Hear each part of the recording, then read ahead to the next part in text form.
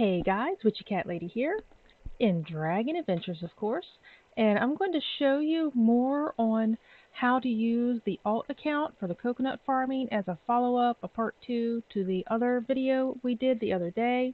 If you have not seen it, I'll have it pop up at the end in one of the corners so you can check that out. But let's switch over to that real quick. So what I want to show you is just how quickly we can get these alts in and out for coconut farming. So we're going to start here when we log in. So go ahead and hit play, and it teleports us in to our world. I'm closing the chat box just so it's out of the way. And here you can choose to go over and get your spin wheel if it's ready. Mine is not. You don't even have to do the spin wheel if that takes up too much time. So go ahead and get out a dragon that is grown that you can ride, and then we get on it and away we go down to the farm plot, soaring down. Just go down wherever, land, hit your claim all, boom, done. If you don't have the Robux to get the claim all, then you'll have to walk in and manually harvest them. It is faster if you can get that, and you see we are done in a matter of a couple of minutes. Now the other part I want to show you is how this can be self-sustaining. As you can see, we only have 171 coins and a few coconut plants. Well, I've collected a few coconuts so far, 256, which doesn't seem like much, but it is coconut day. So let's go over here and sell these 256 coconuts and get what coins we can. And there we are, we've gotten 10,752 coins, and we've completed a mission, which gets us an additional 500 coins, because we earned 500 coins. No, it was 200 coins.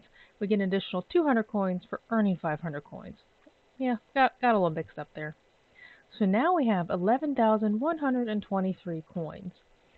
We want to go use that to buy more coconut plants because we still have a pretty empty plot. And right now I am not using a boost for the farming because this account doesn't have any more Robux. You don't have to use a boost, but it does increase the coconuts that you can harvest, especially if you can only log in once, maybe twice a day, even if you can't log in every day. So I've managed to get more coconut seeds, 22 more. So what I'm going to do is obviously plant these, and then I've still got a good bit of time until the farm merchant resets. So I am going to log this account in one more time before the farm merchant resets and sell all of these coconuts from all of these plants so that I can get more coconut plants to be harvesting until the next coconut day. And on the next coconut day, I'm going to sell coconuts again so that I can continue to buy as many plants as I need. I do plan to get the advanced builder plot on this account eventually. I am going to make sure that I have coconut seeds to fill at least part of it before I buy it to make the purchase worthwhile. Now again, just a reminder, if you want to increase your harvest, you would go to the premium shop, boosts, and the double crops. It will give you twice as many coconuts or whatever plant you're planting every time you harvest. And that's really all I have to show you for this video.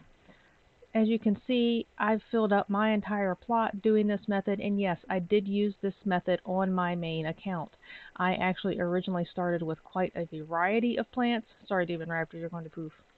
Because I have all the worlds unlocked, and I did start my farming before I got to prehistoric. I originally had a couple of apple seeds and a variety up to like pumpkins, and eventually once I had a good amount of the more expensive ones, I started replacing the lower levels with the more expensive seeds. And same, once I could afford coconuts, I bought coconuts to fill any empty plots, and then gradually, honestly over months, I started replacing the others as I got money to do so. And as you can see, it has paid off.